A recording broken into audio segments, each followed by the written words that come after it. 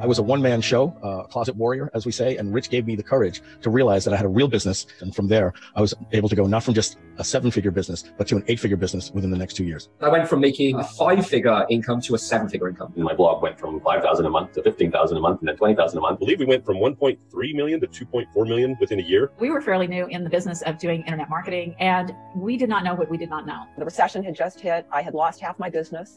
I just wasn't sure what to do at that point. The best way I could explain it would be if you had a dumpster fire and you were just pouring more gas on the dumpster fire. Grabbing everything I could because I wanted to make money. But then at the end of the day, it wasn't serving my business. You individually need to do more. That's what I thought. I thought success was based on how hard you work, how many hours you work. Everybody else was just coming up with the tricks and the hacks. Here was this guy who brought not just practical digital online marketing wisdom, but he brought practical business with him. Everybody I know was like, you need to know Rich. I'm like, Rich who? I don't want to be Rich. Rich who? This is the guru's guru. This dude teaches all the people that we're all reading from. You got to go to the guru to the gurus.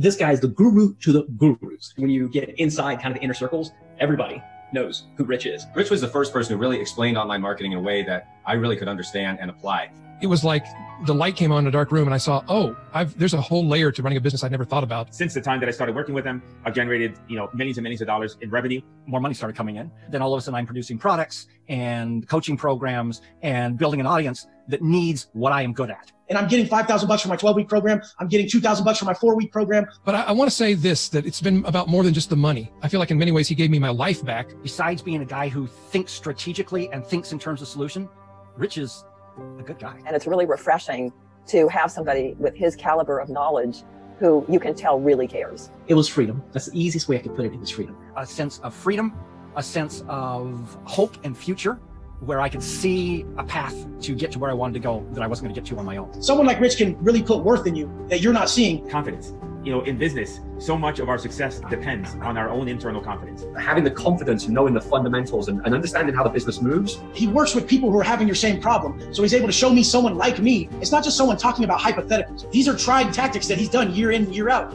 I'm glad he's back around, helping people. I'm excited that he's coming out of retirement for this. That's a big deal. I can certainly recommend it, without hesitation. I know that anything that comes out from Rich Schefren is going to be top quality. Best coach, best mentor of my life. His main concern is making sure that he's delivering more than he promises in every project that he works on. It had a huge impact on my business, so I'm excited for all the people who will benefit from it this go around. I would just say do it before he goes back into the vault. I think that you will get just some immense value from working with him. Even better than he seems, which is rare on the internet.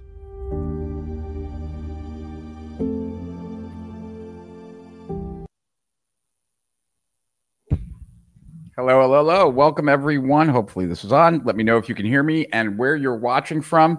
This is Rich Schefren. I am Rich Schefren, and I do these live streams every Tuesday from 2 to 4 and Thursdays from 6 to 8.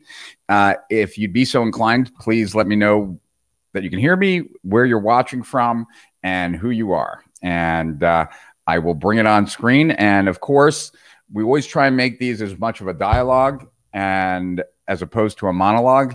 It's more exciting for you if it's a dialogue, and it's more exciting for me if it's a dialogue.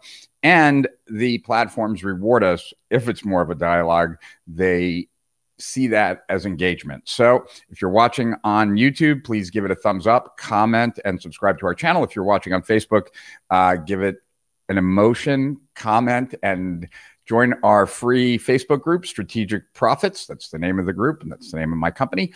And if you're watching on LinkedIn, then make sure to follow me as well. So this way you'll be alerted to these live streams. And let's see. So want to check in with the comments. And what I thought we would do today is actually, we have that question that I threw out there, like, which is more critical to your business success, how you think or what you know? And that's actually one of 3 questions that I started a presentation that I did back in 2009 for the Early to Rise Bootcamp. And it's really the only time I ever presented it.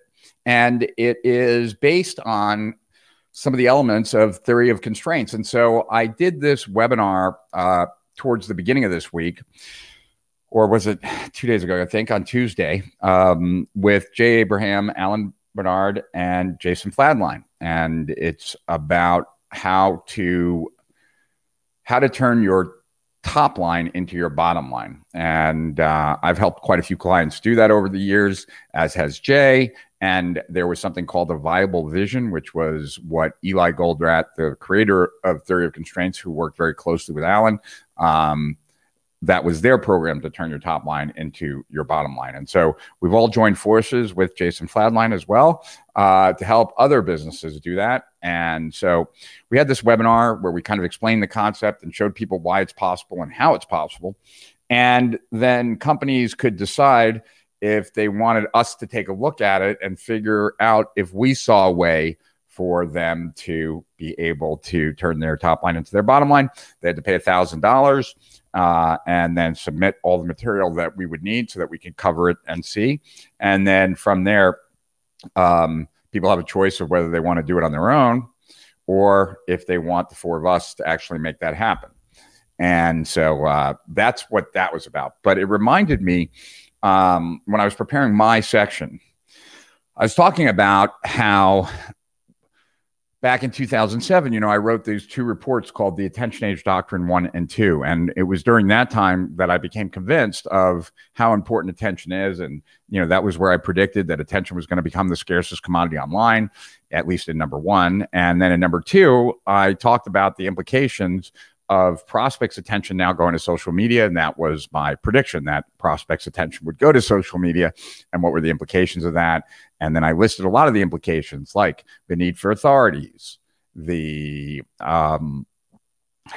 prospects being your best channel and not only targets anymore, and how citizen publishers will either make or break you and stuff like that. So anyway, I got really fixated on attention for a while. And then 2 years later, a year and a half later, I wrote a report that called The Entrepreneurial Emergency, which was all about that most entrepreneurs spend all their time just adding more potential and never removing what blocks them from tapping into their potential. And when you add more potential to a business that is already not fulfilling its potential, then there's not necessarily any correlation in an increase in results just by an increase in potential.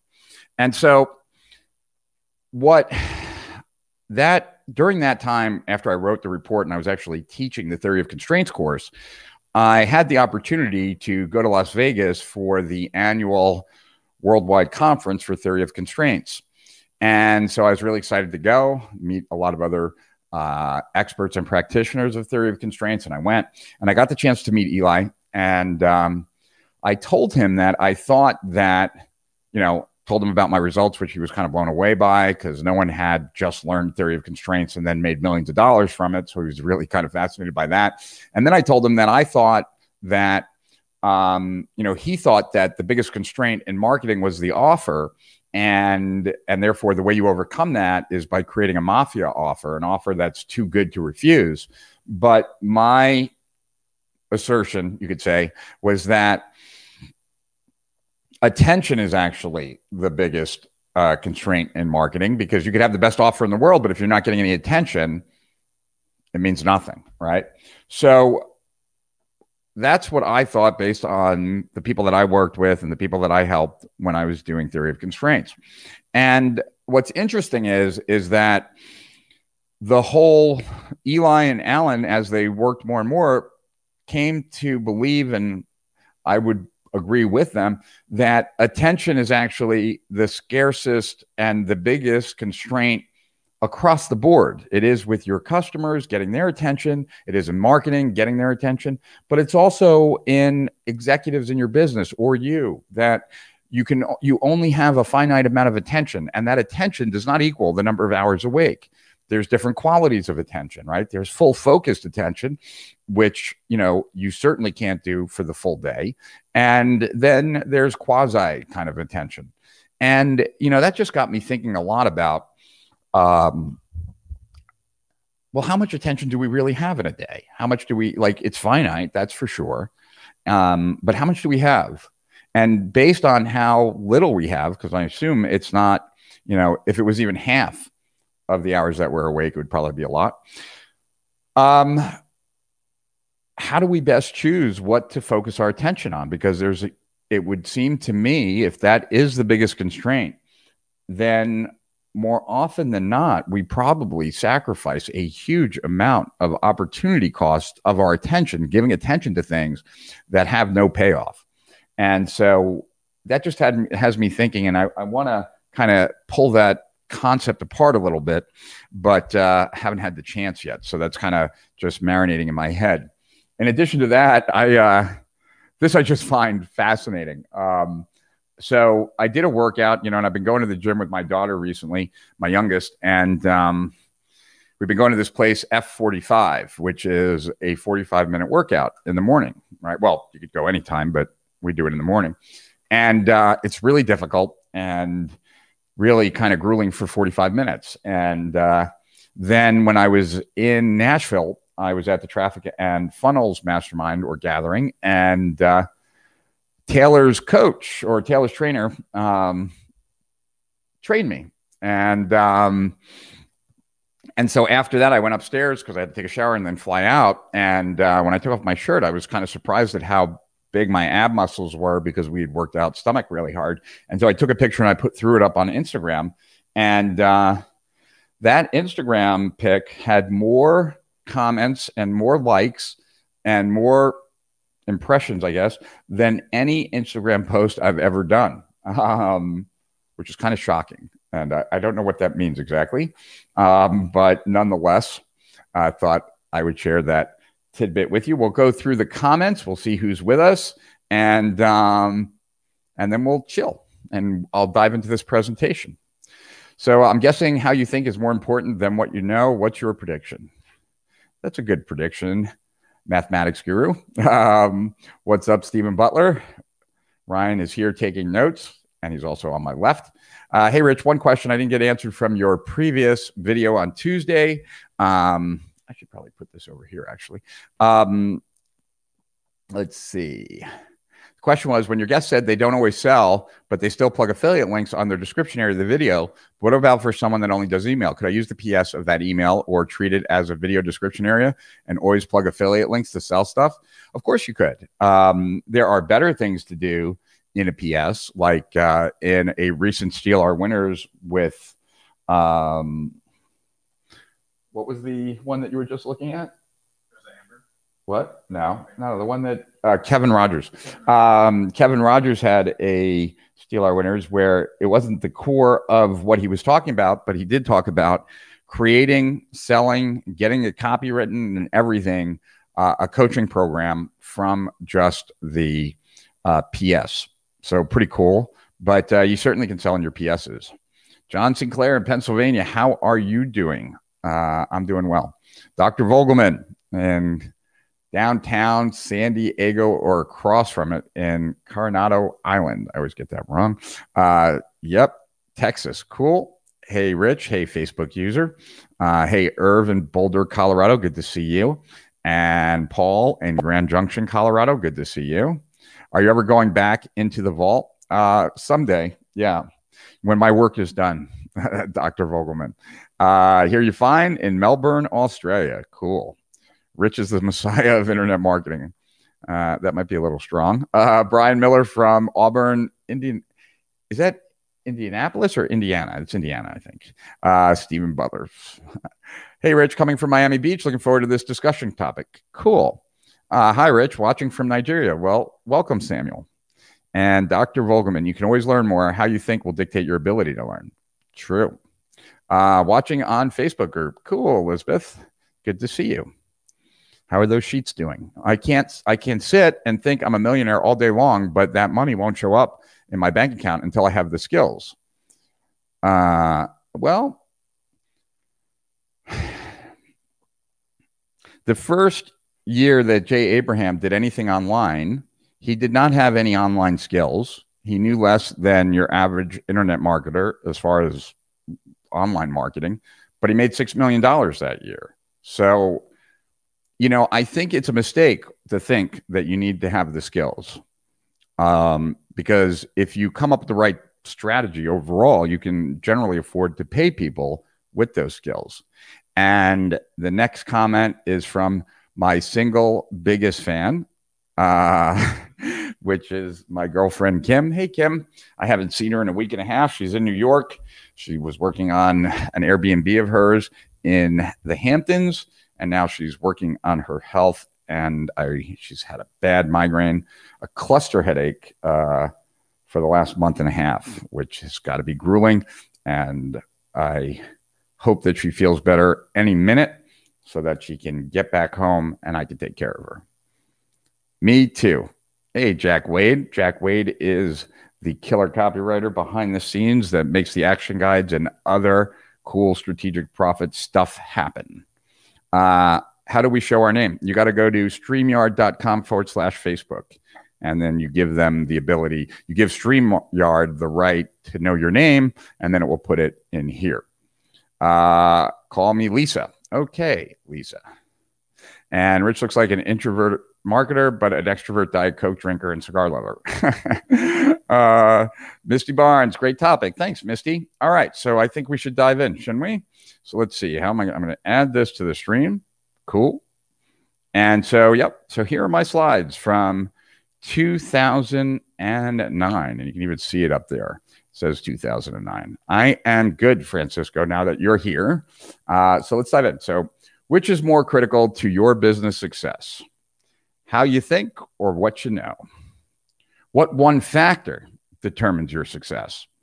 And what is the single most profitable task that you must do, specific to who you are and your unique situation? Well, my goal in this presentation was that you'll get the answers to those questions, plus the answers to many other questions before we are done with this presentation. So who am I and why should you believe what I'm about to tell you? I think we can kind of bypass this. So here are just some of my clients and the different periodicals that I have been in over the years. Here's a bunch of testimonials. Oh, wow, Chet. I want to read the Chet one just because I haven't read that in years and he's passed away.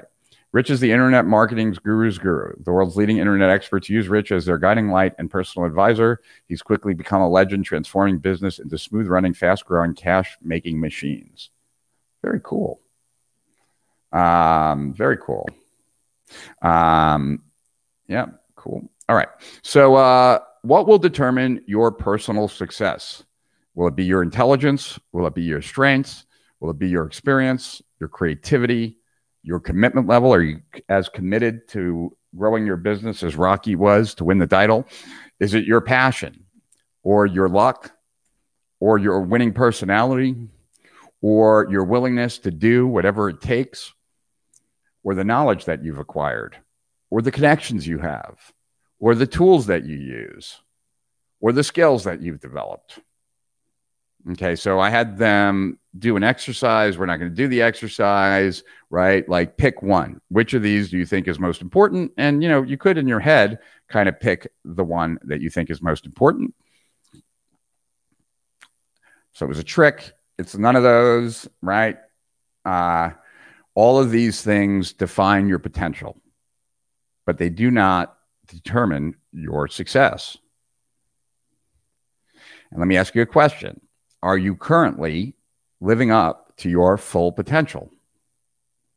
And my assumption is going to be that most of you would say no, right? Because if you said yes, you'd be like, yeah, this is as good as it gets. Where I'm at, I ain't getting any better than this. I don't think any of us want to believe that about where we're at or what we're capable of. So yeah, so exactly. So if we're not living up to our full potential, the big question is why, right? Because understand what I'm saying here. If your potential is 2x and right now you're doing X, it's not that safe of an assumption to assume that if you get your potential to 3x, that just magically your results are going to go to like 1.5x, because before it was half of your potential and now we're going to get half more because we've raised the potential. It doesn't work that way. There's something stopping that potential from being tapped, right? So imagine what you'd feel like when there's just one missing piece to your success and you aimed all your efforts on it. In other words, you knew exactly what you needed to do in order to achieve the success that you wanted, and you aimed all your attention, all your effort on that one thing. And that, because you were clear on what you focused on and it was the right thing, it suddenly made business easy for you and profits poured in. And I'm going to show you how to do that, to tap into your full potential in the fastest, most result certain way. Warning, this presentation is different, not just my slides. And I have no idea what I meant by that because this was, like I said, 12 years ago. Wow. Wow, 12 years ago. Jeez. Systems, you and your business, right? Business is a system made up of many smaller processes working together, right? And we talked about how ultimately, we talked on other live streams about how ultimately your business is just a system to get an outcome in the eyes of your customers, right? So, you know, one of the motives that I had for building Steal Our Winners is that I believe that the format that we have in Steal Our Winners is a better system at finding strategies that will grow your business than any other system out there. Like what other alternatives are there? There are buy courses and then consume the entire course to find the few tactics, hang out on forums, hang out in groups, go to masterminds, like all these different ways. But I think that the best way is to gather the best experts with what's working right now and make it available in real time, right? So that's kind of the idea here. And you're like, so I'm trying to take the perspective of my prospects and clients and looking at my business as a system to get winning strategies and comparing that to other ways out there that are getting winning strategies. And I believe that the best system ultimately wins, just the way Netflix beat Blockbuster. They're both ways of enjoying home entertainment, but Netflix had a better system. And so more people chose the Netflix system than the Blockbuster system. And so it's just a way to think about business, and it's a useful way as we talk about this. Because your body works the same way. Your body is a system made up of many smaller processes and systems, right? You know, your entire body is a system, and the goal of that system is to live a long life, right? But there are other systems in your body, like the digestive system or the nervous system or what have you. So why do systems exist? Systems exist to achieve a goal. The goal of your body is to live a long, healthy life. It's first to procreate, like from a standpoint of why we even exist. But our goal of our body should be to live a long, healthy life. The goal of your business is to make money, right? It doesn't mean it can't do a lot of other nice things, but if a business doesn't make money, it goes out of business. So make money. Now, something prevents every system from getting more of its goal, right? There is no infinite system. And so because of that, there are, I don't even know where I was going with that. I got distracted for a second. I was looking at the number of people who are on. And what's interesting is that overall, there's just a lot less people today. So I don't know. I feel like maybe we sent out the email at maybe not the best time. I'm not really sure. But the way I'm looking at it right now, we have 10 people on YouTube watching, and we have about 21 people on Facebook. So a pretty sparse group. But anyway, something's preventing the system from getting more of its goal, right? In your body, so far, nobody's lived forever. No business has infinite profits as much as Amazon and Apple would like and Google would like to have, right? In fact, many businesses have no profit. So something holds us back, right? And it's the very same thing that's stopping you from tapping into your full potential. So what prevents getting more of your goal is what we call a constraint, right? What prevents you from tapping into more of your potential or more of preventing your business from tapping into more of its potential is a constraint. A constraint is anything that limits a system from achieving its goal. It determines the maximum capacity of a system, right? So if I were to die of a heart attack, right, then at the end of the day, my heart was the constraint to living a longer life. And any time I spent on any other organ, improving any other organ, would be for naught. It would be a false efficiency. That's what we call it in theory of constraints, because we're improving something that is not the thing that is limiting our ability to achieve the goal. Okay, so for this example, pounds equals profits, right? So if you can imagine that you have a chain and the chain holds 500 pounds, right? Or all the links hold 500 pounds except for one, right? And that one can only hold 100 pounds, then how much can that chain hold before it breaks? 100 pounds, right? So every other link is wasted as far as the extra 400 pounds of ability to hold. And that's what we're talking about when we're talking about a constraint. There is one thing that is dictating. So Francisco said he didn't get the email today.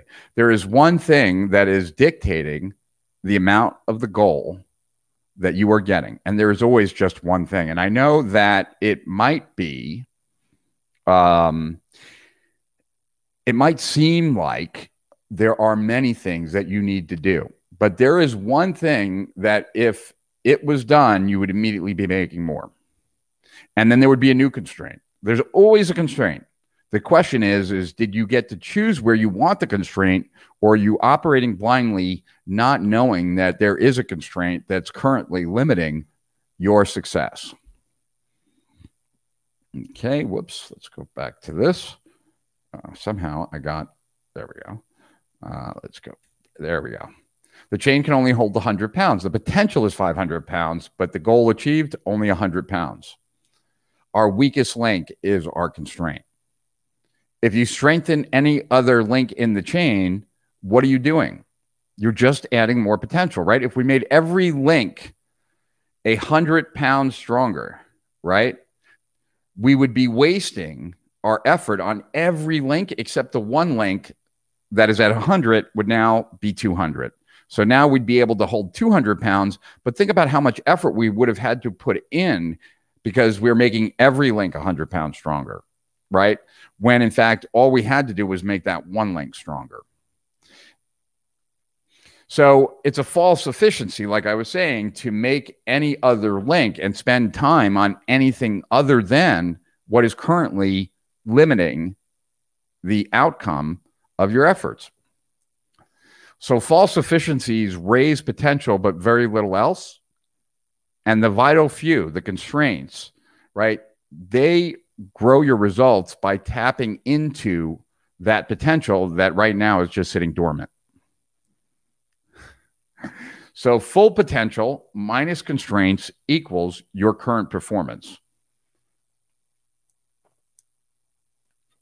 So for all of you that said that right now you're not at your full potential, then the next question is what's the constraint? What is currently blocking that? And that's the question that we need to figure out, right? So if you don't know your constraint, you're working too hard for too little because you're adding 100 pounds of additional effort, right, to every link in the chain as opposed to just that one constraint. And if you're with me so far, just let me know that you're following this so far. Tell me what you think. I'm taking a little bit of a second here because maybe if I get some more comments, maybe somehow magically we'll get a few more people on here because Facebook and YouTube will think, oh my God, this is really getting some action. Can you look into that email and just see? All right. I think Ryan messed up. All right. Are you driving with your emergency brake on, right? Because right now your speed is determined by your constraint. Like how fast you go, where you end up, etc., is based on your constraint, right? How do you find your constraint? With the theory of constraints. And that's why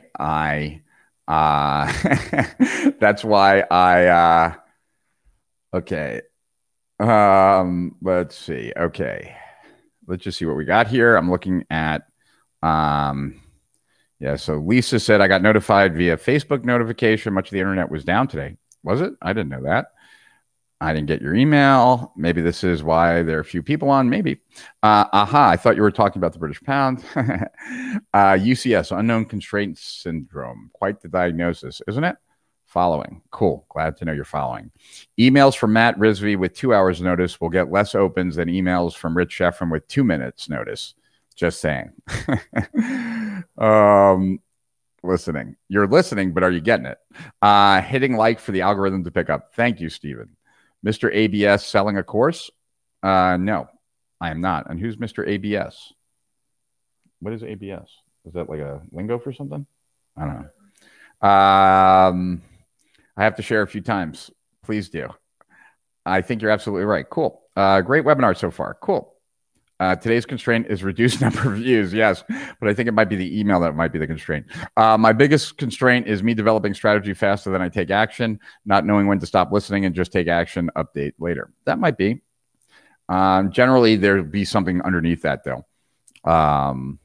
All right, so there are two types of constraints. There are physical ones and there are logical ones, right? So a physical one is like you have a conveyor belt and there's one step in the process that takes longer than all the other steps and doesn't have the same capacity, you will have a bottleneck there, right? But when it comes to logical, these are more paradigms, rules, like ways of doing things that are just not the ideal. So physical constraints, like I said, are bottlenecks. They're capacity issues. They're resources issues like capability and cash, right? So those are some of the physical constraints, either bottlenecks or resources, and I gave you a few examples, right? So here's actually an example of a physical constraint that I solved as part of my original coaching program. Hans and Danny Johnson. Their constraint was bad product development process, right? There was tremendous demand for Danny's products, but she didn't have very many. And she was going from like city to city every weekend and speaking. And so I worked more with Hans, her husband, and we developed a product team that would film her, create the product, and get it out to market. And they went from $500,000 in sales to $6.5 million in sales in a matter of months. Joel Comm, right? He was trying to do everything himself. That was his constraint, right? He hired his first assistant immediately. And believe it or not, taking half the stuff off his plate was enough for him to then grow an 8-figure business, right? The constraint of no money. Now, do I talk about it or do like, I just want to see what the next slide is because I'm not sure what comes next. Okay, yeah. So the constraint of no money. The constraint of no money for many, whoops, let me get rid of this. The constraint of no money is actually a false constraint for many people. And here's what I mean. Let's say I had a program that, you know, I was selling and you're guaranteed to make $1 million over the next 2 years or your money back. And the program costs $100,000. Okay. And well, yeah, let's say it's $100,000. And you say, I don't have $100,000, right? So therefore, the constraint is no money. But what if I had the $1 million in cash right here? You could see it, you could touch it, all that. And I said, you raise $100,000 and bring it here, and I will give you this $1 million. Now, if you could do that, like if you started thinking about it and you're like, you know, I could call this person and borrow some money. I could call this person and borrow some money and this person borrow some money, right? Then the constraint is not that you don't have the money because you can get the money. In this particular case, right, the constraint would be that it is not as certain, right? You're looking for a certain level threshold of certainty to go borrow that $100,000, right? Which I'm not saying that's not like the certainty thing isn't like a valid one. It certainly is, but it's not the money, right? If you could raise the money for something else, then it's not the money. And that's important for you to understand, not just about money, just about constraints in general, that you want to make sure that you're actually targeting the real thing. Because if you target the wrong thing, you know, now you're just going on a wild goose chase. All right. Let's see. Go back here. Let's go back to you guys for a second. Oh, Mr. Abs muscles. Oh, I get it. Abs, chest as in ripped. Got it. Overthinking. Constraint of the strain. Indica problems. LOL. No, sativa, actually.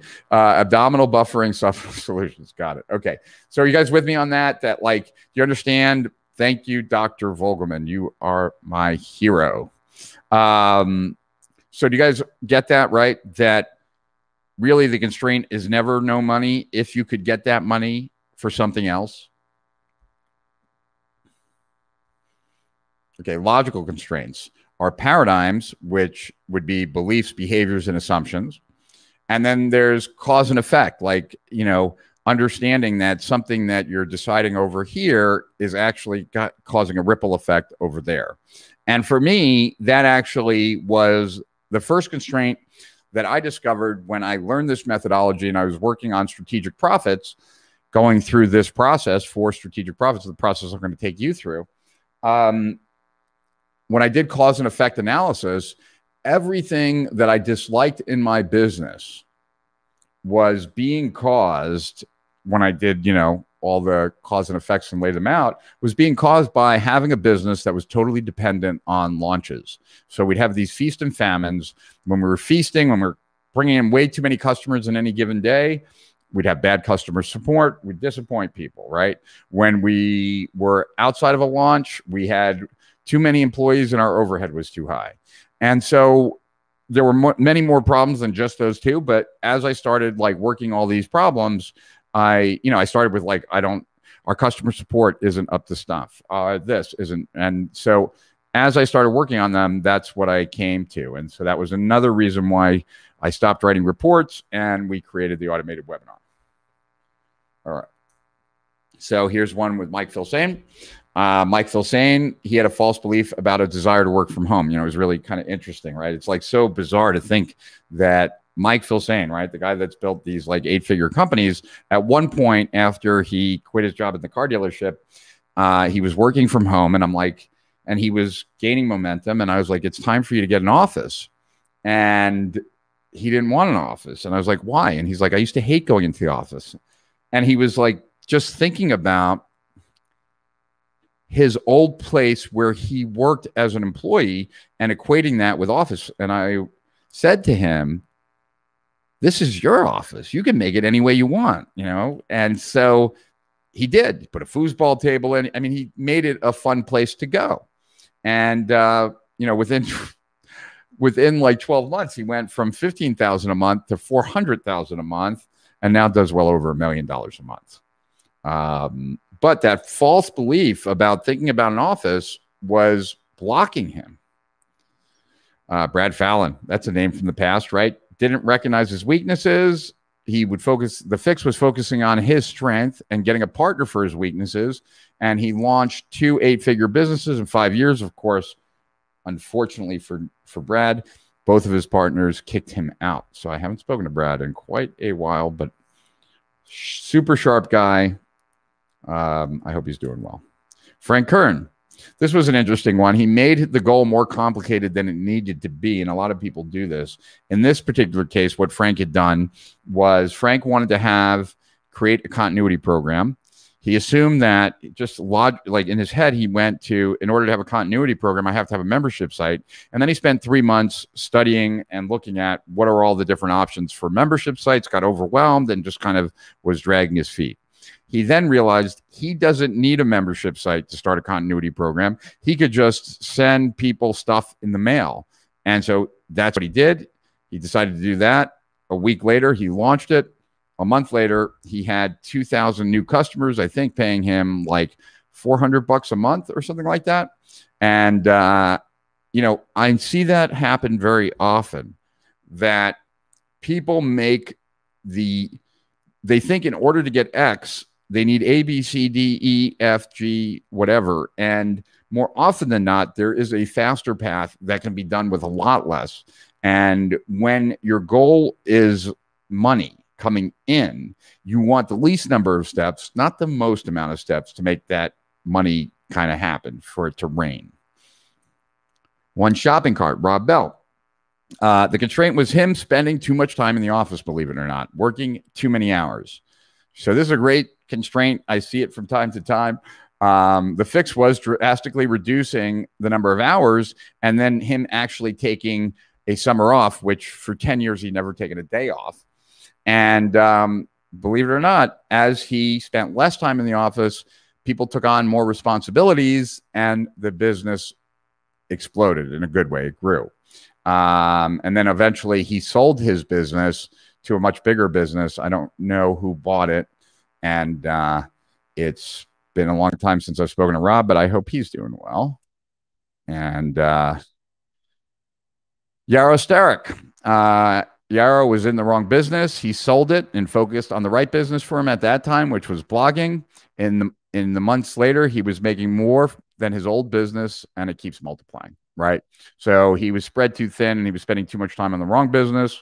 He had a blog. He started spending more time on that, and the blog went from 5,000 a month to 10,000 a month to 15 to 25,000 a month, and eventually now he's got a lot of businesses and has done extremely well. So what is the goal for your business? And this is important. Like, what are you trying to do? This is like step number one, knowing what the goal is. Like, is the goal to have a $10 million info publishing business that continues to, that is sustainable and grows consistently with not a lot of effort from you? Like, what is it? What's the goal? Because I want to help you get to that goal. I want to help you get to that goal today, right? Or give you a plan to get to that goal today. And in order to do that, right, we're going to use these 3 diagrams, for lack of a better word, or charts or graphs or whatever, to kind of, I'm going to walk you through the steps to figure out the sequence that you need to go in. And then I'll even show you a way to get at what the constraint is. Is that cool? So let's see what else we got here. We got positive mindset crowdfunding here in Holland is always an option. Live long and prosper without those constraints. Sometimes ignorance is a blessing. Simplicity scales and complexity fails. True that. All right. Oops. Wrong thing. Rule number 1, the prerequisite tree. Just because you have a goal doesn't mean you know how to reach it. Why haven't you already reached your goal? So this is the first really important question that has to be answered, right? Like, if my goal was to build a $100 million info publishing business, right? The question is, why haven't you reached your goal? And I'd say, okay, well, I might first draw like a map or a diagram of what that $100 million business would need in order to actually function, right? Like, what elements would that business must have, or it would never do 100 million? Well, we definitely need a marketing department. We'd need copywriters, right? We would need something to sell, right? If we're going to sell 100 million of it. And so we're starting to now lay out what this business would need, right? And if I were answering it, it'd be like, well, one of the reasons why we're not there yet, right? And we have a long ways to go. We're not even close to 100 million right now at Strategic Profits, since I've just taken it back over. But I would say we're not getting offers out as quickly as we need to. In fact, we're not getting offers out in anywhere near the volume that we should, right? So that's so one reason why we're not at our goal yet is that we're not producing enough promotions monthly and annually, right? Another one would be we're not effectively advertising as much as we need to, right? So I'm starting to list all of these reasons why I am not at my goal, right? These reasons are obstacles. They are things that currently are standing in your way of getting your goal. And what I found when I went through this process myself was that this way of planning, by first getting clear on what your goal is, and then thinking about all the reasons why you don't have that right now, right, was one of the absolute best ways that I ever came across to actually come up with a plan to get to your goal. Because if you're right, if these are the obstacles, if we knock down these obstacles, we have a plan to get to the goal. right? You can take those obstacles and actually do these things, right? You can lay them out in sequence, and I'll show you how to do it in a second. But by doing that, you'll expose some missing info. There'll be things that don't make sense yet. So you'll be like, oh yeah, I forgot it. Another reason. I found that it released a lot of anxiety, because as soon as I listed all these reasons, it was the very first time I listed all the obstacles in my path to getting to the business I wanted. And so I just felt like a release from it. In addition to that, once you have it laid out and you can actually map it out kind of visually, you often can spot shortcuts, and I'm going to show you how I spotted mine. And lastly, as I said, it lays out the steps to the goal. Like, you actually have a different way of planning, and it's not like reverse engineering. It's actually just looking at what are the obstacles that currently are preventing me from having that, and now which needs to come first, second, third, fourth, and you start laying them out. Okay, so you choose your goal. That's step one. You might want to take a picture of the screen right now. You identify the obstacles that are blocking you from getting that goal. Like, why aren't you at that goal already?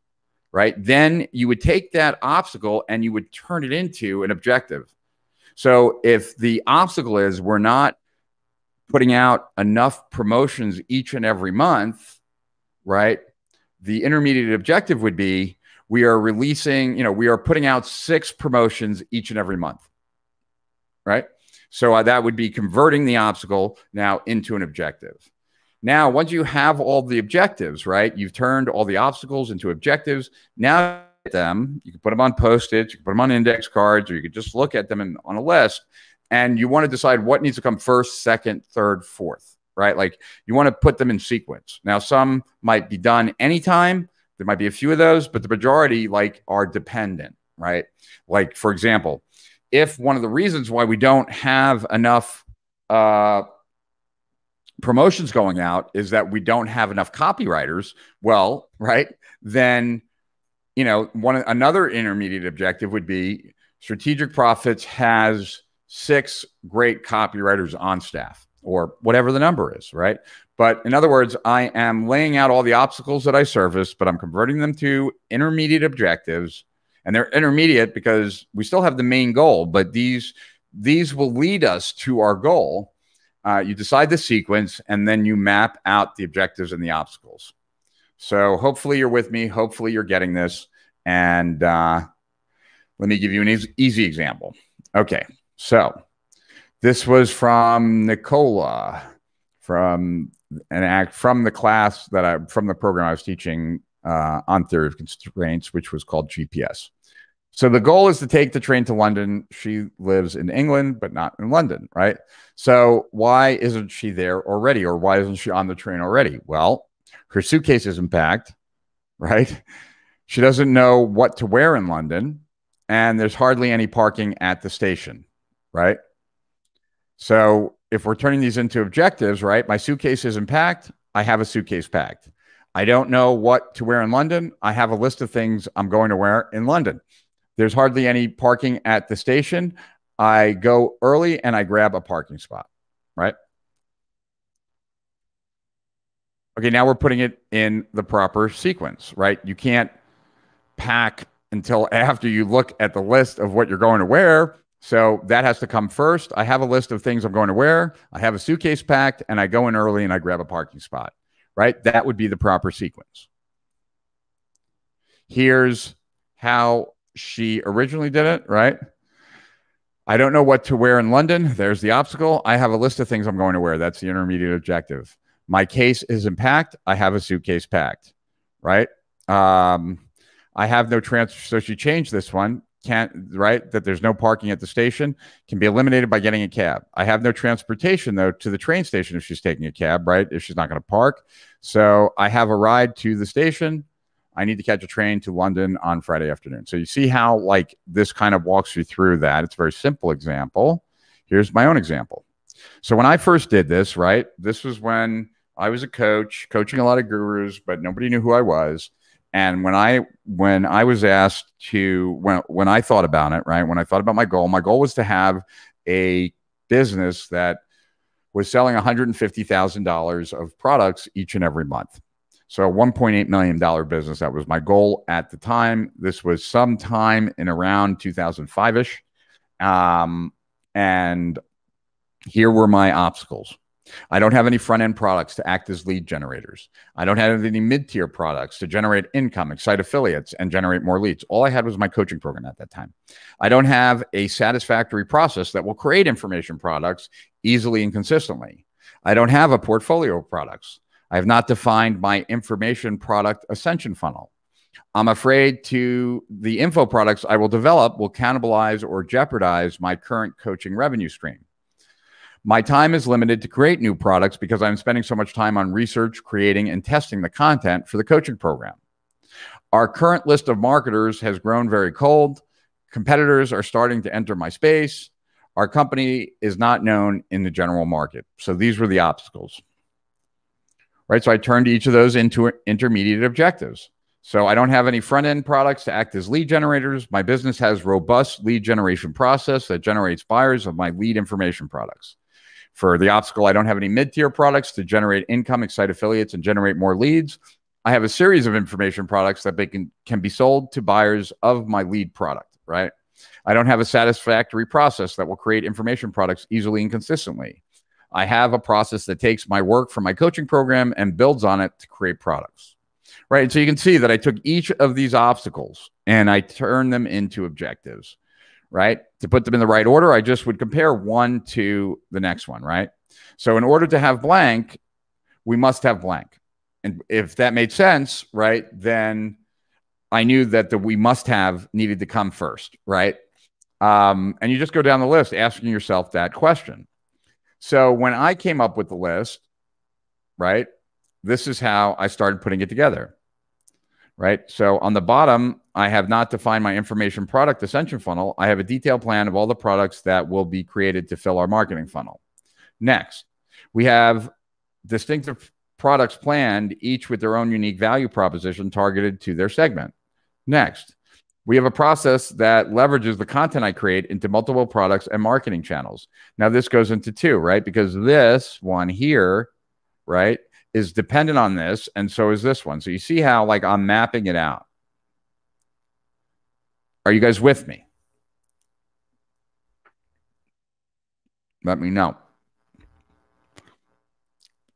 I feel like I'm teaching you a course here. Like, this is extremely valuable stuff, and I just want to make sure that you're with me and that you're getting this.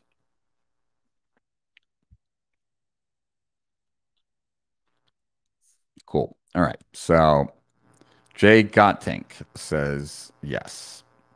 Is that the only person that's getting it? All right. Here's a bigger, cool. All right. Yeah, it's a lot of content, that's for sure. Cool. Yes, with you. Yes. It's much content. Yes, it is. Loving it. Yes, absolutely. Yes. Yep, just busy taking notes. So many screenshots. I definitely need to watch this video again. Yeah, cool. All right, so there it is, just looking a little bit prettier maybe. And you can kind of see the logic here of how I put it together. And, you know, this was me in 2005, like trying to figure out how to make all this work for me. Why is this not advancing? Oh, because all right. Didn't we do this already? Choose your goal, identify the obstacles, convert the obstacles. Yep. Okay, so I thought I did that. Nope, I guess it was just a dupe. So this was kind of interesting because when I taught the course, right, like when I taught the Theory of Constraints course, what I was kind of surprised of was how many people could not tell me what their obstacles were, right? I don't know what my answer here is. Let's see. What if you don't know enough to identify your obstacles? Okay. If you don't know enough to identify your obstacles, this presents a challenge, right? And that challenge is exposing that you need more education. And what you need to find out is what is necessary to have the business that you want. By getting clear about what that business needs to look like, you will then know what's missing. And until you know, what's missing, the odds of you actually building that business are slim to none. So that's why it's so important. So if all this does for you today is expose that you don't even know enough yet to know what obstacles are in your path, well, great. You've just learned an extremely valuable lesson of what is the most important thing for you to learn next, which is the model and what successful people who have already built the type of business you want, what their businesses look like, what they have, so that you can get an idea of what you need. So that would be my advice to you. All right. So after you've kind of drew out that map, right? You've sequenced it. You're now making it look a little pretty, whatever. What you want to do is you want to challenge it, because there might be a shortcut. And I found a shortcut for myself. So, I'm a big believer in this. The first question you want to make sure is, do you have any obstacles that are not really obstacles? Because why focus on something you don't need to focus on, right? So you want to make sure, is this really an obstacle for me getting to the goal, right? It could be a problem. It could be a challenge. It could be an issue. But if it's not preventing you from getting to your goal, it really shouldn't be on this map. Are there any connections that don't make sense? Is there something missing in between or something like that? And does this objective really overcome the obstacle? All right. So those are the three. And by looking at it often, you can also see, is there a way to maneuver this? Well, generally you ask yourself two questions. Let me see if yeah. Okay. Yeah. So here are the challenges. The road to your most profitable plan. So you have this map, and now we want to challenge it. And we're going to challenge it in these two ways. We're going to do the ambitious challenge and the shortcut search. So the ambitious challenge is, if I needed to do this in X period of time, right? So let's say you look at this list and you think it would take you 5 years, right? If I had to do this in a year, what could I change here to get this done faster, right? If your goal was to build a $10 million business, if I were to build a $100 million business, what would I need to change here? If I was going to, is there a way for me to do a lot less and somehow get some of these handled by something else, right? So those would be three ways to challenge it ambitiously, right? The shortcut search is, are there any objectives here that I can just jump over? Or is there an intermediate objective that I could create that would knock out 3 intermediate objectives? Or is there an obstacle that you don't need to have an intermediate objective around because you can kind of sidestep it? All right. So this is, for me, what I developed, right? So I had that map and I looked at it and I said, well, okay, I have no front-end products. Our list is cold. There are competitors entering the space, right? And me and the company are not known. I could actually eliminate all of those obstacles if I developed a free report that got populated and passed around online. I have no expensive products to excite affiliates. I have no product ascension funnel, and I don't have a portfolio of products. If I created a $5,000 program and I gave affiliates a commission on that, then the money would be exciting to affiliates. I wouldn't need an ascension funnel, and I wouldn't need a portfolio of products, right? If I sold a group coaching program that's very similar or the same of what I'm currently doing, then I don't need a process to make products. I don't need time to create those products. And I don't have to worry about cannibalizing my coaching program because I'm just selling my coaching program. Right. So I want you to get that, there was a time before I figured this out where I was thinking I needed to do all this if I wanted to make $150,000 a month. What I figured out was I could make $500,000 a month by doing this, by getting rid of these 10 obstacles or objectives and doing only 3. Create a free report that sold a $5,000 coaching program and have group coaching be a component of it. I mean, I want you to, to me, when I look at this, I still get kind of goosebumps because I remember coming up with this and being like, is that all I really need? Can I take what appears to be a ton of work and a ridiculously long slog is it really possible that just these three things could do this? And it totally was possible. Tool number 2. So that's the process, right? And you might have to watch this a few times, but that's the process. I just showed it to you, and it's extremely powerful. Okay. Tool number 2, the IO map. What pieces need to come together to achieve your goal? Now, when I taught this, when I was teaching theory of constraints later on, I actually taught people to do this piece first. And I taught people to do this piece first because when we're looking at, we're going to start the next phase, which is a current reality tree, by starting with a bunch of problems, right? The reason why we're not at our goal, those obstacles. But we're not interested in just all problems. We're only interested in problems to reaching the goal.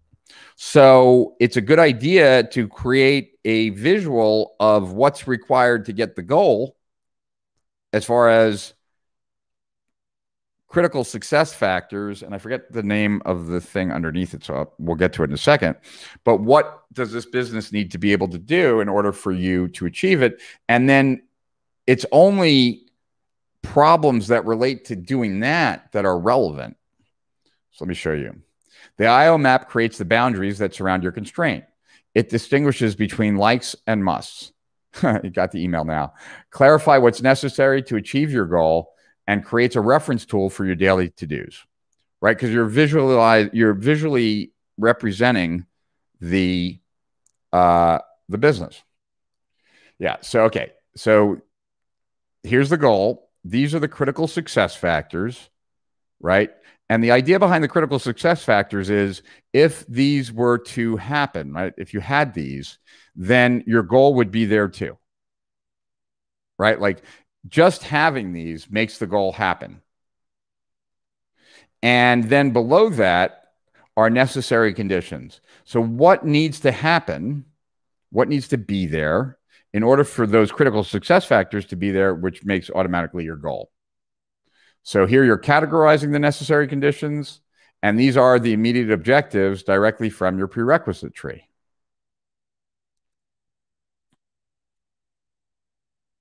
So here is another step-by-step. So you analyze your intermediate objectives, you convert your IOs into necessary conditions, right? You group your necessary conditions by function. You label that function by creating critical success factors, and then you map out the goal on top, the critical success factors below, and then below that, the necessary conditions. All right. Let's see. So Jay Gottnick said, so we need a mentor. Not necessarily. If you know the model, then you might not need a mentor. Very smart. That sounds gangster as fuck. Thanks for sharing. It must be an amazing feeling when you come up with the idea. It is, but then there's excitement and then there's concern. Maybe it won't happen. You got to got the email now. Cool. Just had a huge aha moment. I got to read that book. Which book? There's a ton of books on theory of constraints. If you're going to read a book, I would probably read Logical Thinking Processes by William Detmer. Top-down approach, Rich? Well, it's top-down in the sense of understanding how all the pieces fit together and then making sure that you're going about it the right way. What if you still are stuck at identifying your goal? Okay. Then you're making your goal more important than it needs to be.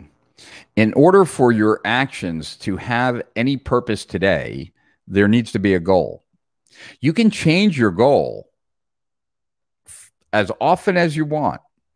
And having a changing goal is still better than not having any goal at all. And let's be clear about what a goal is. A goal, from my perspective, okay? Like, everybody can have their own perspective on this, obviously. I'm sharing mine. The only purpose of a goal is not to achieve anything. The only purpose of a goal is that it gets you up in the morning and gets you working like with purpose. That's it.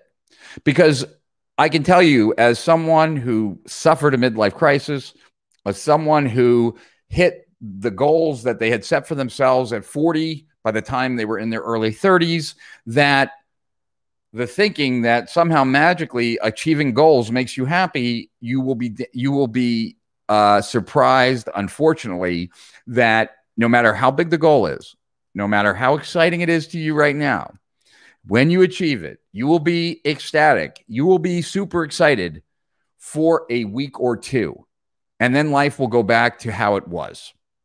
And so what often stimulates a midlife crisis is this all there is, right? Like, I thought achieving these goals was going to make me happy. I've achieved all these goals. I'm not happy. Now what do I do? Right? So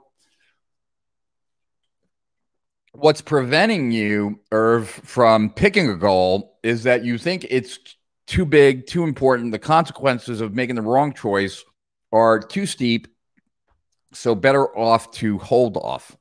What I'm telling you is the exact opposite, that you pay a price for not having a goal today. And that price is that you don't like attack the day because you feel like you're moving towards something. And that as long as you have something to move towards, your actions today are purposeful. And if tomorrow morning you want to change the goal, then so be it. But your actions then will be purposeful to that goal. So for me, the only purpose of a goal is that it gets me to take action, because you've heard the cliche, and the cliche is true. It's not about the destination. It's about the journey. The journey is the pursuing of the goal, right? It's not the achieving, it's the pursuing. The destination is achieving the goal. And there's a lot more happiness over time pursuing than there is achieving, right? It's the same reason why we think that we'd be really upset if we lost a leg, but our base level of happiness is going to be exactly the same a couple years later as it is before we lost our leg. We think that winning the lottery would make us happy, but in fact, we're at the same level of happiness several years later after winning the lottery. So these things do not make a difference, and neither does achieving your goal. And the sooner you understand that, the sooner then you start picking goals that just motivate action, because at the end of the day, that's the only reason to have them in the first place. At least from my perspective. So hopefully, Irv, you just pick something, and you can change it as often as you want. I change my goals as soon as they're not getting me up and getting me excited. Is your goal money or health? Right now, my goal is to get my body in ridiculously good shape. That's what my goal is. So every morning now, I'm taking a picture in front of the mirror. I'm not posting it to Instagram because I'm not a fitness influencer, but I'm taking a picture, and I want to see, like, how in shape can I get? And I'd like to, so I'm pushing the envelope on that side. And then on the business side, right now, I am working on a couple of big things that will eventually see light of day, where I'm really trying to redefine certain things that are being done in this industry. And you guys will know when I roll up my sleeves and actually press the trigger on this. But I think it was 15 years ago during this time. 15 years ago on June 30th, I believe it was, I released the Internet Business Manifesto. And then over the next 18 months, I released the 7 reports I wrote. And so right now we're in the 15-year anniversary of when I kind of shook up the internet by being the first to really use like the freemium model, right? Chris Anderson wrote the book Free a couple years after I did that. Invented the automated webinar, did all the things that I did, right? So anyway, those are my goals right now: to reset the industry, to grow Steal Our Winners to the size it should be, and to get in massively great shape, and then to help Kim do the same. Sorry for the false info. It was a promotion for the pot hacker system. What false info? No, that was what we did on Tuesday. Hit like. This is good stuff. Cool. Never better to hold off. No, it isn't. Are you familiar with Rory Sutherland? I'm a huge fan of Rory. I'm trying to better understand the psychology aspect of marketing and directing interest. I am a huge fan of Rory. In fact, that's someone that I want to reach out to, and I'd love to get and steal our winners. And I just need to do it. The magic is between departures and arrivals. Yes, preach. This industry needs a major shakeup. Well, let's see. I've done it before. My plan is to do it again. All right. So let's see. What is this? Complete product funnel, ongoing marketing, build product development process built around my work. Yeah, I'm not sure what launch calendar with products that maintain our positioning. This might have been a newer. I'm looking at this intermediate and necessary conditions, and to be honest, I just don't know where in the process this one came from. So I'll have to get, if it becomes vitally important, we'll go back to it. Ah, okay, I get it. So these are their intermediate objectives. I'm now turning them into necessary conditions, right? So, so my business has a robust lead generation process that generates buyers of my lead information products. Okay, so the necessary condition is a robust lead generation, right? And an optimized conversion process. I have a series of information products that can be sold to buyers of my lead product, complete product funnel, ongoing client-only marketing. I have a process that takes my work from my coaching programs and builds on it to create products, product development process built around my work, right? So I'm defining what needs to be there, right? Which is different than the objective. And I hope you can see the difference there.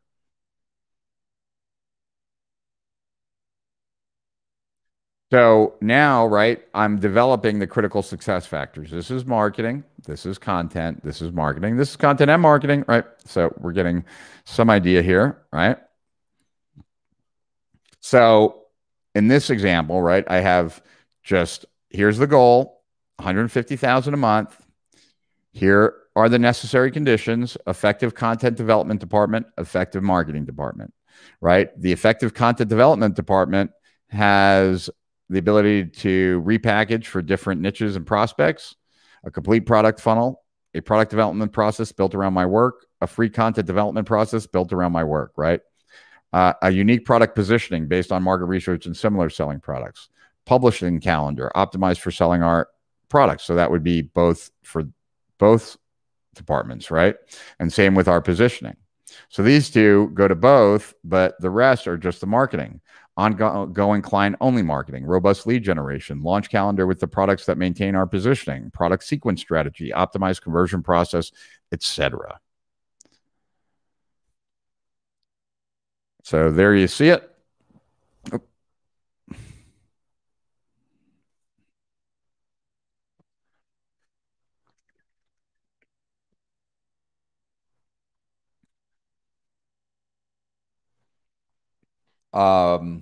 Cool. Yeah, well, I drink, so let me put this up on the screen. Love to connect with you after this and help out with that health goal. I have a supplement line called CMOS that does wonders for the body. I'll send you a free sample. Shoot me a DM on Instagram, Alkaline Life. Shoot him a DM. Oh, and then when you're in there, there were a bunch of people that hit the SOW thing from yesterday. So if you could reply to them, like send them a link to our website or something. I do drink alkaline water. I've had the same machine for like 20 years. I bought it in Japan. That alkalizes the water. And that's what I drink every day. All right, let's keep going. IO map examples, right? So here's another one. $100 million info publishing company, right? Here are the critical success factors: large sustainable revenue, sustainable results, focused products and programs, uncompromising customer focused, motivated and capable team, right?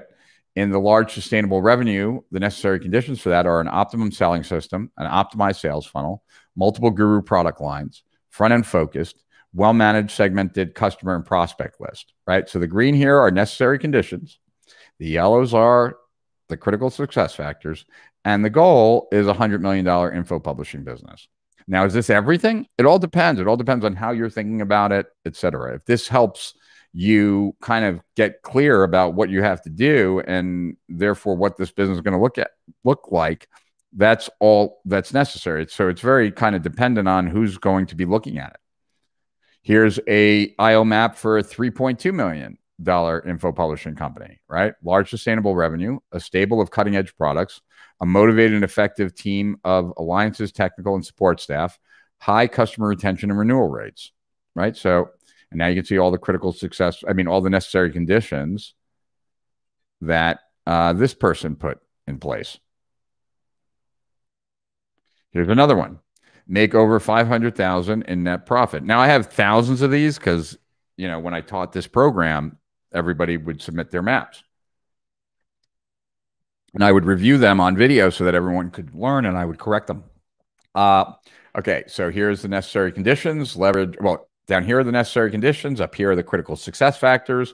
So let's take a look at this. The critical success factors are leverage existing assets of non-core businesses to maximize net profit. Maximize operating profit of core business. Use financial controls to improve cash flow. So use wouldn't be here. It'd be financial controls, right? Leverage partners, affiliates, and to maximize net profit. Fully leveraged partners, right? We're not doing verbs here. These are nouns, right? We want to make these nouns. Rank assets by combo of potential profit, speed of implementation. All right. I would change a bunch of things on these, but I just wanted to show you some examples. Now it's your turn. Just follow the steps on the left. Analyze your intermediate objectives, convert them into necessary conditions, group them by function, create the critical success factors by those functions, and then map it out. Right? So pretty straightforward. And tool number 3, the current reality tree. All right. So this is the behemoth. This is the big work dog of the group of different charts. And it helps you find your constraint. It uses cause and effect analysis. It makes you a better entrepreneur if you just do this. That was kind of a surprise to me, that one of the side benefits, you could say, of doing this kind of mapping is that you just become a better entrepreneur. And the reason you become a better entrepreneur is because your thinking moves ahead. Because as you start doing the work to map out the cause and effect relationships in your business, you then have a perspective that you don't have right now. And you're therefore able to make better decisions. And when you make better decisions, you get better results. It's that straightforward. Really, I'm kind of surprised that you're 75 minutes in and you're still wondering what's more important, how you think or what you know. It's how you think, right? Because most of you are not thinking about the constraint. Most of you are probably thinking about everything but the constraint. And so you're also wasting all your effort, because the only thing that drives you forward and gives you a big jump is identifying the constraint and eliminating it. So it's thinking. You could say it's knowing your constraint, but you only get there by thinking. So let's keep it to thinking. Do I have a motto? Well, I guess I end every video that I have with "to higher profits and beyond." I guess that would be a motto. But we also used to have like, what was it? Like more profit, more time off while building the business of your dreams, or something like that. It's not really all about knowing. These are things that I would imagine that everyone should know. Like, how can you say you're trying to build a business and you have no idea what that business should look like, or what it needs, or why you aren't at, you're like these kinds of questions to me. I was kind of shocked that people couldn't answer it. I'm like, it's like, my goal is to weigh 175 pounds. Well, how are you going to get to 175 pounds? I have no idea. I thought I tried eating chocolate cake and seeing where that takes me. I figured I'll eat a lot of chocolate cake for breakfast, a lot of chocolate cake for lunch, and a lot of chocolate cake for dessert, because I have no idea what's actually going to get me to my goal. Like, that's insane. And yet that's what people are telling me. Like, I'm not really sure what's necessary to build the business that I say I want. Well, then if you don't know what's involved in that business, how could you even know whether you want it or not? Like, to me, it's, I don't know, it seems kind of weird. Mindset is everything. Well, it's more than mindset, though. But certainly mindset is important. If you have a bad one, it can stop you, right?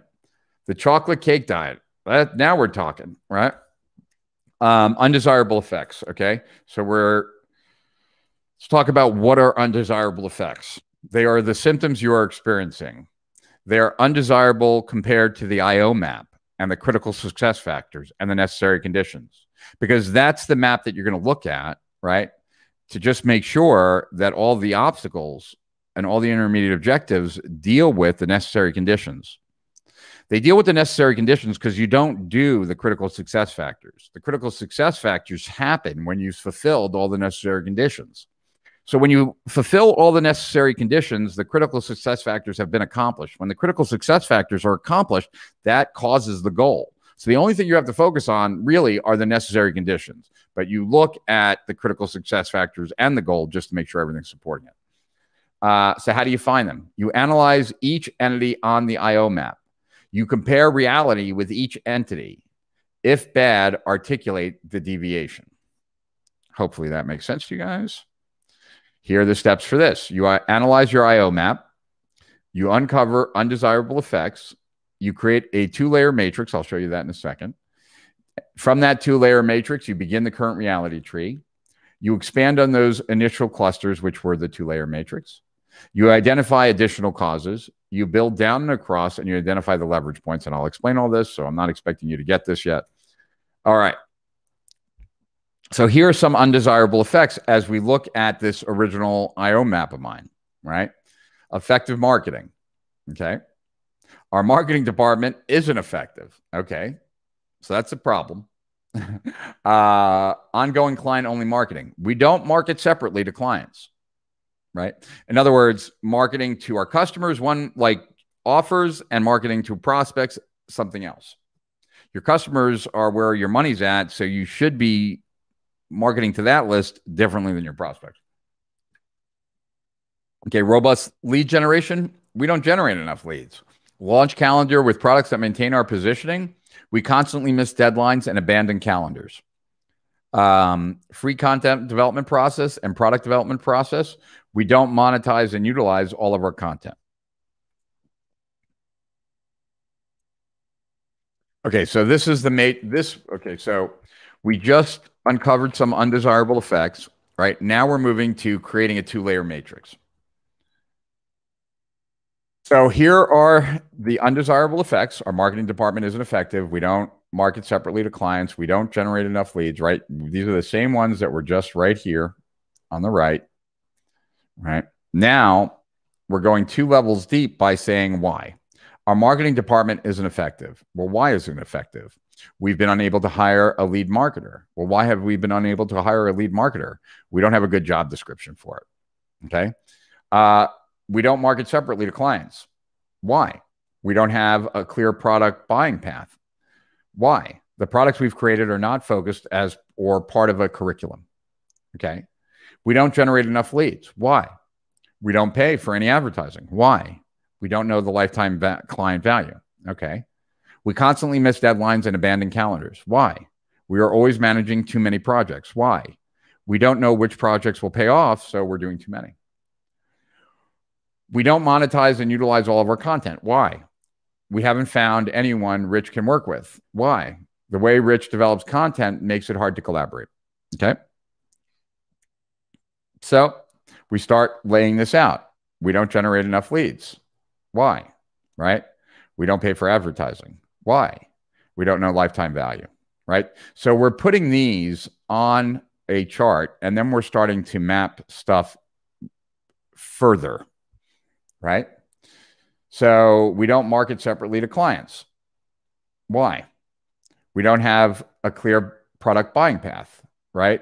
Which is one of the reasons why we don't know lifetime client value. Okay. It's not the only reason. And if I went further, I'd have more here, but there, right? Why don't we have clear buying paths? The products we've created are not focused or part of a curriculum. Why?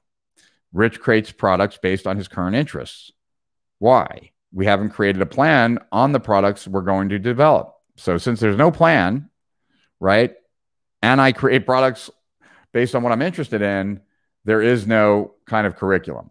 And because there's no curriculum, we don't have a clear buying path. Do you see how we're starting to lay out like how everything is interrelated? Well, why haven't we created a plan on the products we're going to develop? Because we haven't identified our ideal prospect. Okay. Well, why haven't we identified our ideal prospect? Well, because we try to cater to two very different types of prospects and customers. Another reason why we haven't created a plan is that we haven't created a comprehensive strategy overall. And then this goes more to the side, right? So here's a different type of current reality tree, right? Here's one undesirable effect. The car engine will not start. Second undesirable effect is the air conditioning is not working.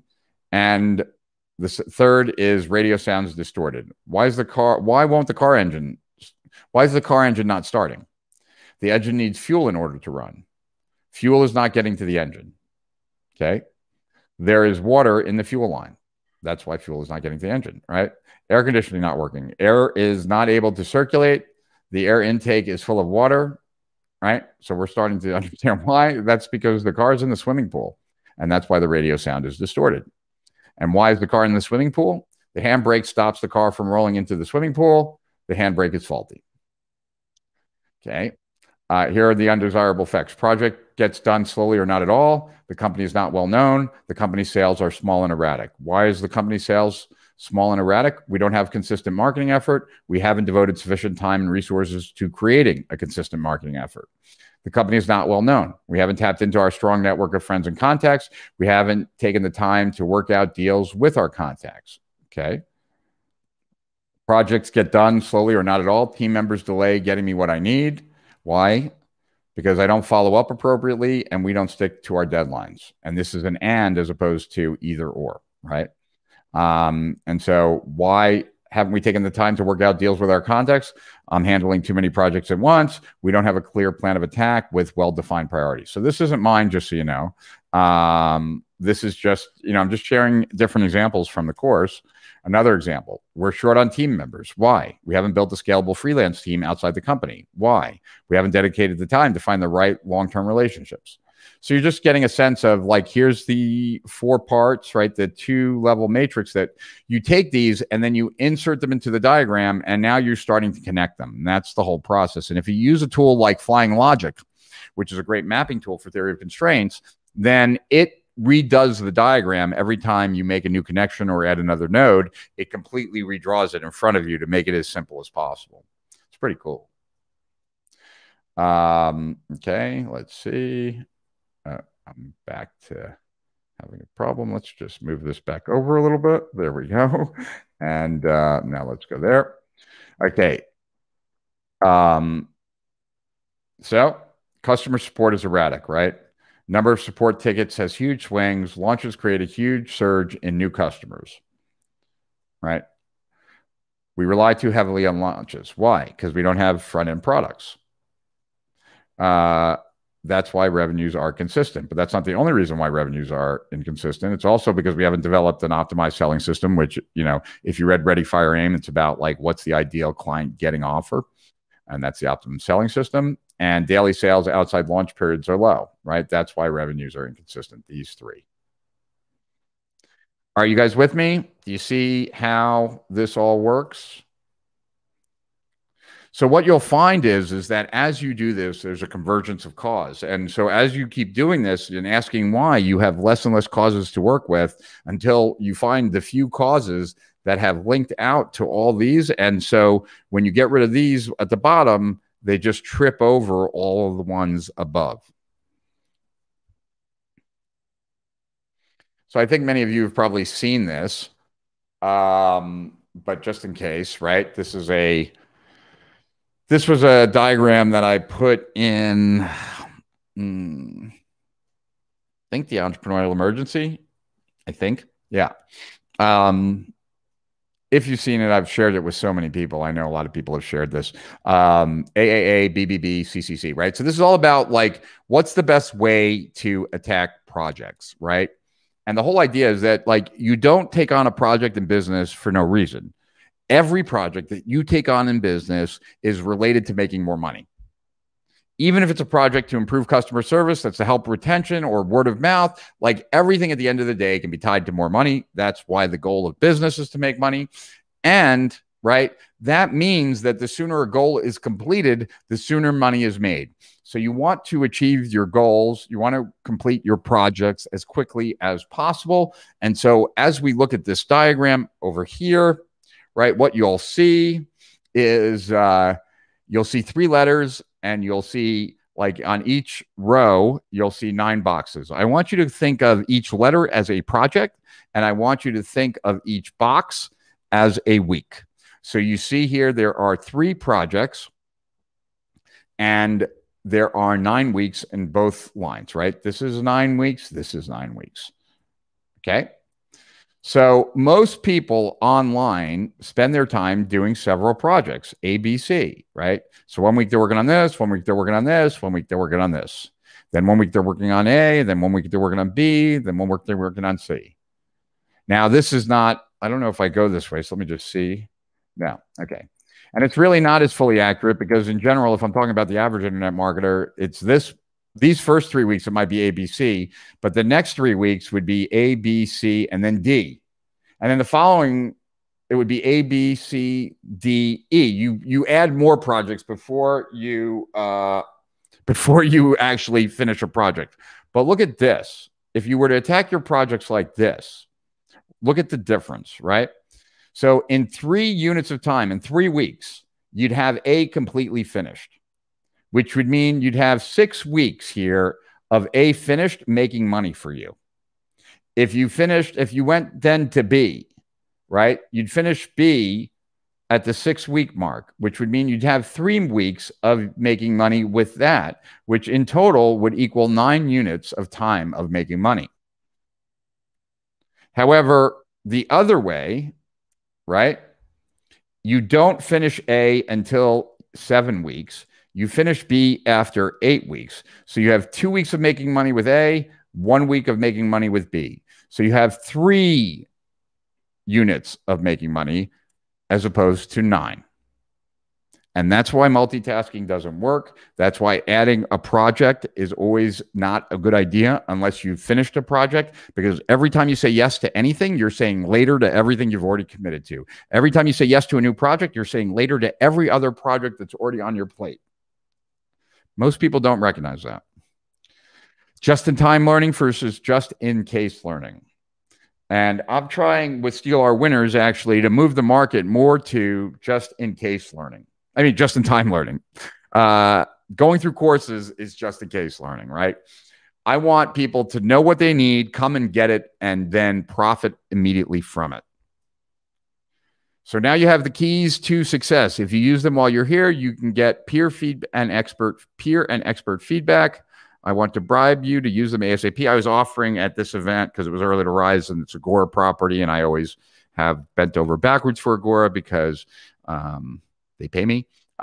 So what I did was I bribed people. If you worked on all this while I was there, which I was there for the whole weekend, I would sit down and review your map with you. Not offering that today. I apologize.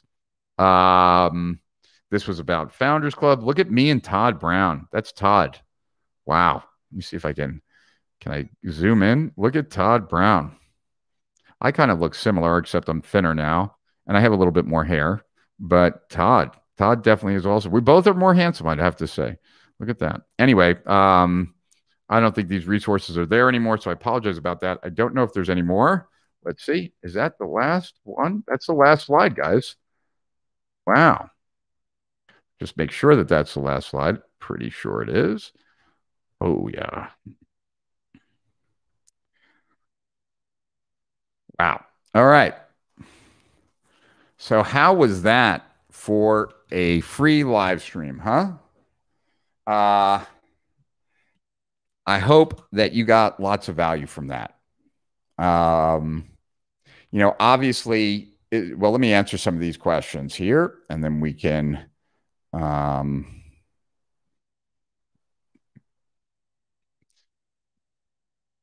right, let's see. This has validated my last 6 months buried in various rabbit holes and now start my venture towards the mountaintop. I knew this fellow club kid would steer me right. Good to see you, Davey Paul. How can I predict constraints that are in areas I'm just starting to get into? You don't need to. You always have an actual constraint. So maybe the constraint is like thinking that there's too much information you have to consume, and maybe that there's a faster way or something else. But there is a current constraint. I would focus on the current constraint because there always is a constraint. My market separately to clients is a huge constraint. Is a huge constraint for many, I notice. Yeah, it's like they don't get that you should treat your customers differently than your prospects. Rich, how do you figure lifetime value? Well, lifetime value is basically what someone on average spends with you over their lifetime. And when you're just starting out, that's obviously pretty hard. So you have to guesstimate.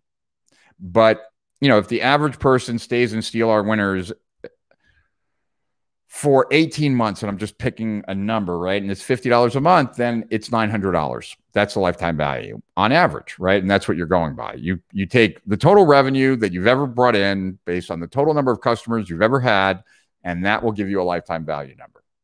Now, in the beginning, because lifetime value is difficult, you often look at how much people are worth over specific periods of time, like the first 30 days, the first week, etc. What kind of company in the swimming pool? Ha ha ha. Yeah, that was just an example. Nice templates to create some neural networks. Yeah, for using Flying Logic for sure.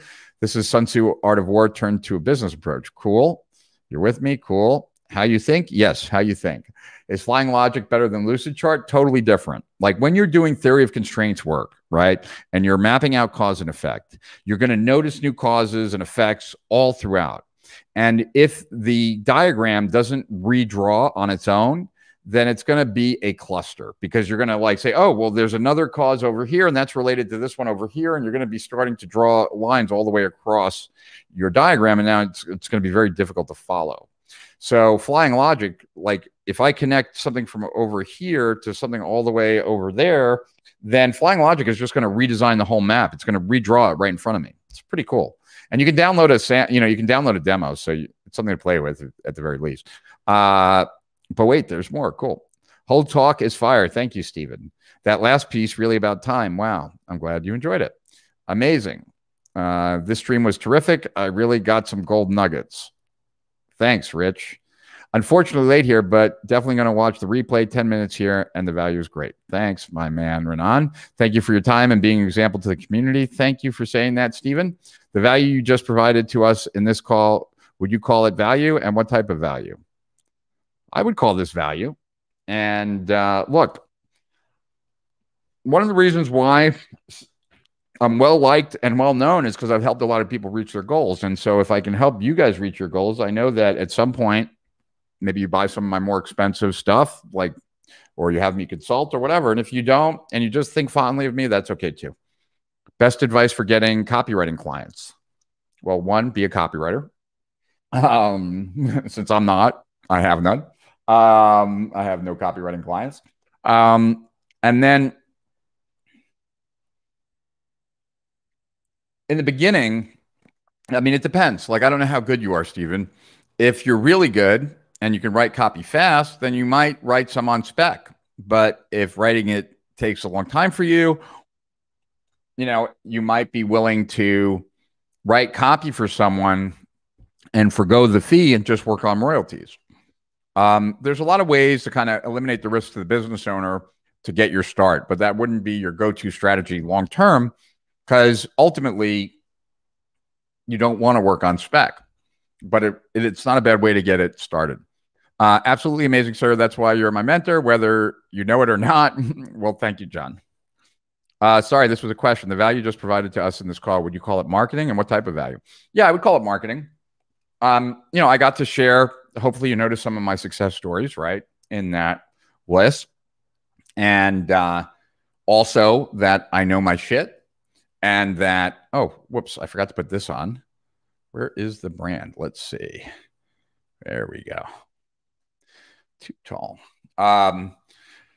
Should have had this up at different times. Obviously, I couldn't have had it up when you were, when I was going over the slides. But yeah, so this is marketing. And it's marketing because, you know, on the very one level, I'm doing this for you to create positive will, right?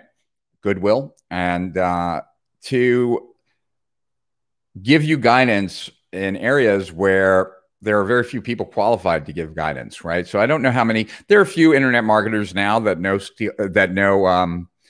theory of constraints. Back when I started teaching in 2008, I don't think there were any. And it's a really powerful methodology. It's an insanely powerful methodology. In fact, the reason I teach it, or the reason I taught it, was that I was convinced how powerful it was. And I know if there's anything that I want to get really good at, if I teach it, I will force myself to get really good at it. I'm inherently lazy, and I won't do that necessarily for just myself, but I will do it when I'm doing it for others. And so that was one of the reasons why I taught it. And if I can teach it to more people, and I can be the first person that ever introduces you to theory of constraints, then that's a good thing. And that makes me happy.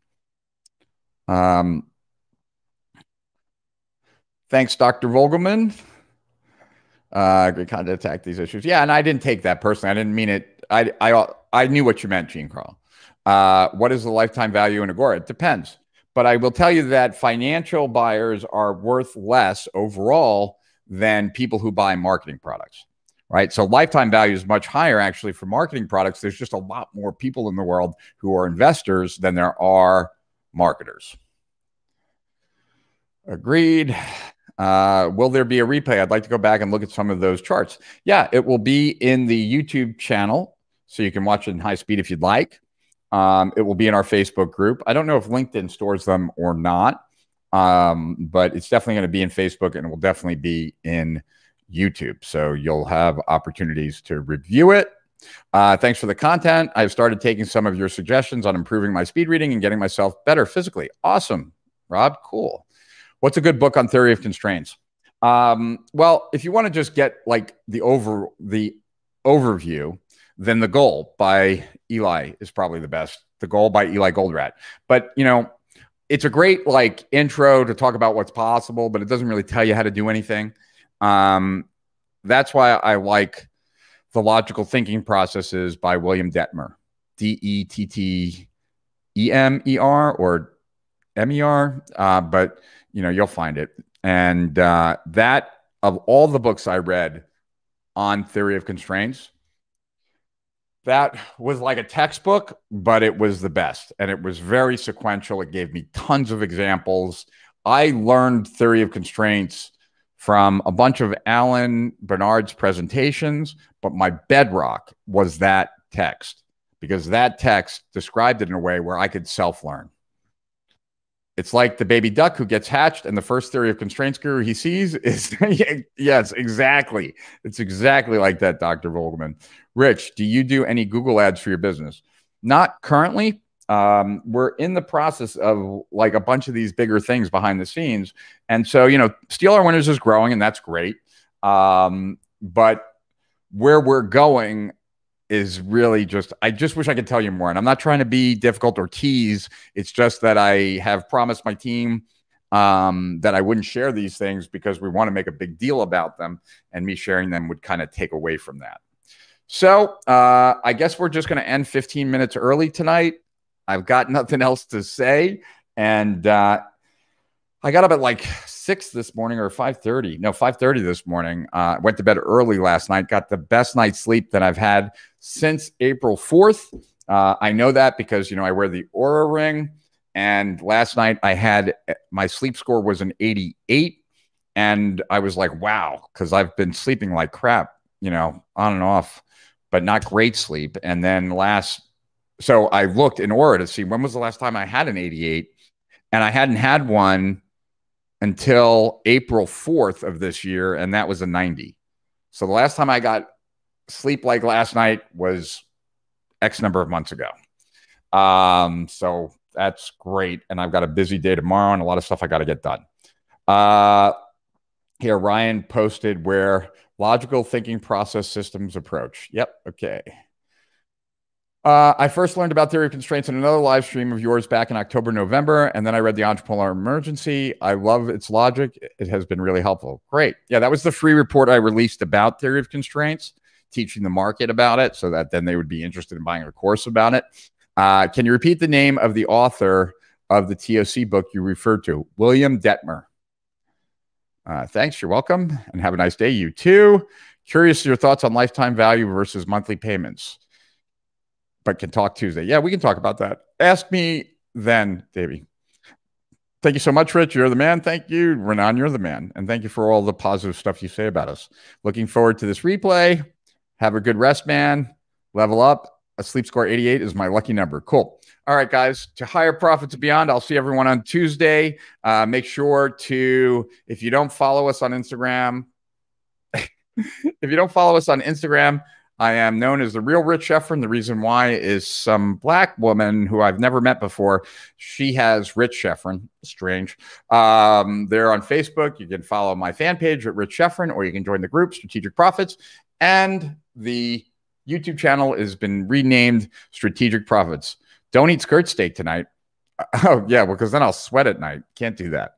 Love my skirt steak. Anyway, higher profits beyond. See everyone on Tuesday. Have a great weekend.